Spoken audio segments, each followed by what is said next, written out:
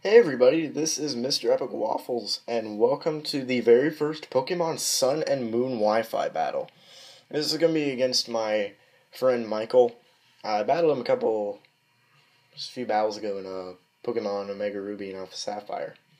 So, since the metagame's kind of new, we still kind of learn new things about the Pokemon we were using. And we don't necessarily have the most of the competitive items, just because, because the game only came out like a week ago, so. Anyway, going into the team previews, I have Alolan Exeggutor, Togedemaru, Vikavolt, Crabominable, Turtonator, and Mudsdale, and Michael has Lycanroc, Toucannon, Golisopod, Alolan Raichu, Alolan Dugtrio, and Incineroar. So, hope you guys enjoyed the battle. This was definitely a fun battle to have. So, I decided to lead off with my Exeggutor, all-neck the Exeggutor, as I tried to catch something to put to sleep. He didn't have anything to resist Sleep Powder, so that was a good thing. So I could ensure that I could hit my, well, not really ensure hitting Sleep Powder, but I know I can hit everything on his team. He decides to go into his Golisopod, as I decided to go just for the Sleep Powder, and it's really good because Golisopod's a really threatening Pokemon. First Impression is very dangerous. It's its signature move. It kind of works like Fake Out. You can only use it the first turn you're in battle, but it has 90 base power and is just really powerful.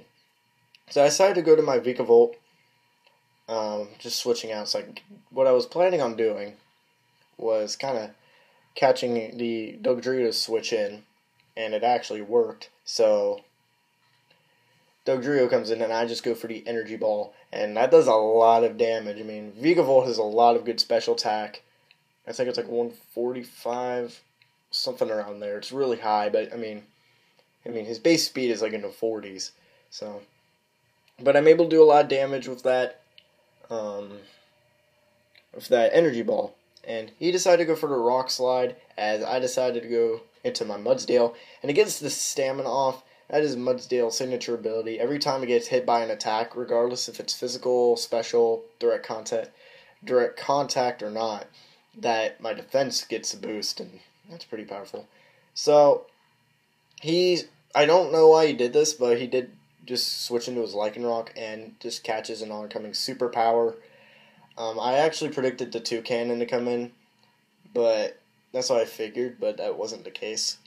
So, he decides to go into Star Rider, which is his Raichu, which I didn't necessarily understand, but then again, his one Pokemon that really gets super affected me was Asleep, and I have Rock Slide, so he decided to go for the Psychic. Doesn't do enough, and I can just go for the Earthquake, and that's able to take down the Raichu, regardless of being at -1 attack, and that's just because Raichu is a great Pokemon. Also, Alolan form is really cool, but it's just really frail as a Pokemon.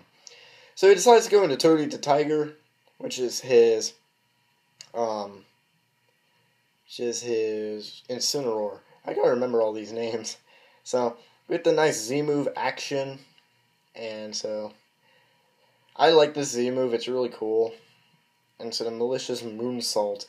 I actually thought it was going to take me out, just because it has, I think, 180 power, and I figured it was just going to take me out. And seeing how the HP fell, it really looked like it. But I lived on 11 HP, and I went for the Earthquake. I should have gone for the Z move, because I had the Groundium Z, because I would have taken it out. It's really close to taking Incineroar out. It lives on a little bit of HP, and that's just because I was at -1.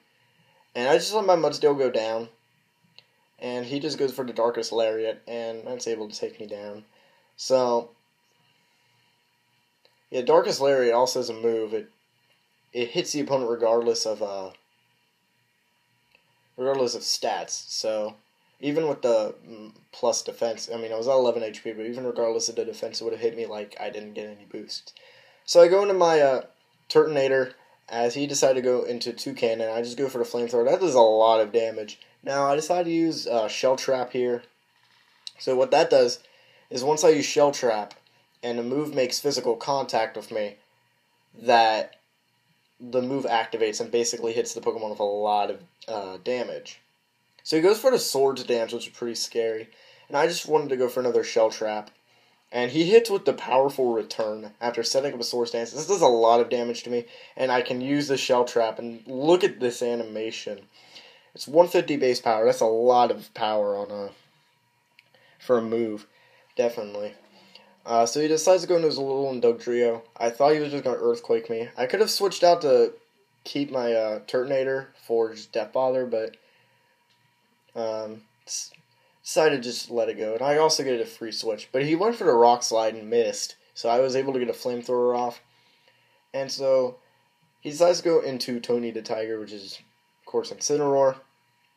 And I wanted to go for the Shell Trap because I knew he was going to go for a physical attack. But here's what I didn't know. And he also has a Leech Life. But here's what I didn't know. Even when you take a Pokemon, if Turtonator gets taken down with using Shell Trap, then it doesn't work. I didn't know this at first. So you learn something new every day, I guess. It makes sense, though. Anyway, going to my Exeggutor. Everything else after this gets kind of destroyed by him.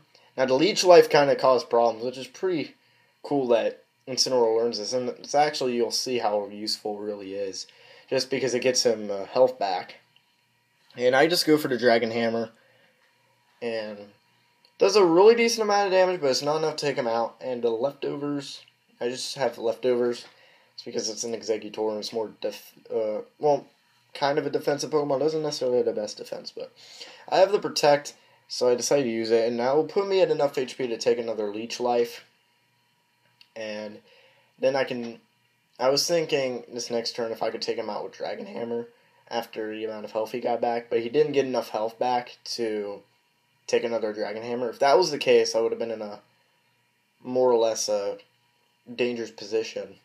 But I am able to take him out with the Dragon Hammer, and that's enough to take out the Incineroar. And his last Pokemon is Golisopod, and I just decided to let Exeggutor go down here. I didn't necessarily want to make a switch, just in case he woke up, because Golisopod is extremely powerful. So he's still asleep, so he doesn't get his first impression off, and I just go for the Seed Bomb.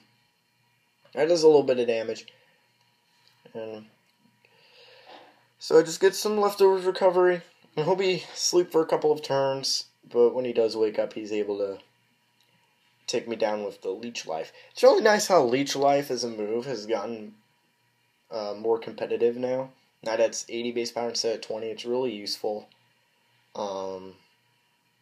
Really useful move to use. Just because it's now powerful and you get health back from it,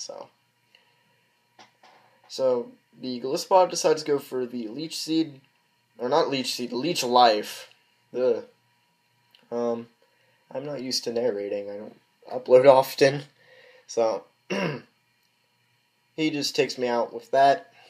And so not my last Pokemon. I decided to go into Togedemaru, and I just go for the Zing Zap, which is Togedemaru's signature move. I love using this thing. I thought I was going to take it out, but I mean, this thing's defense is pretty decent. So he goes for the Liquidation. That brings me down to my Focus Sash, and I can just take him out with Iron Barb's damage. I love using Togedemaru. I like running it with Focus Sash. It has being Steel Electric. Ground just takes it out. I mean, he doesn't have the best defense, but it's a really fun Pokemon to use. Anyway, that's going to be the first Pokemon Sun and Moon battle. Hope you guys enjoyed. If you did, be sure to leave a like. If you guys want to battle me, comment below. And I hope you guys subscribe for more content. And see you guys next time.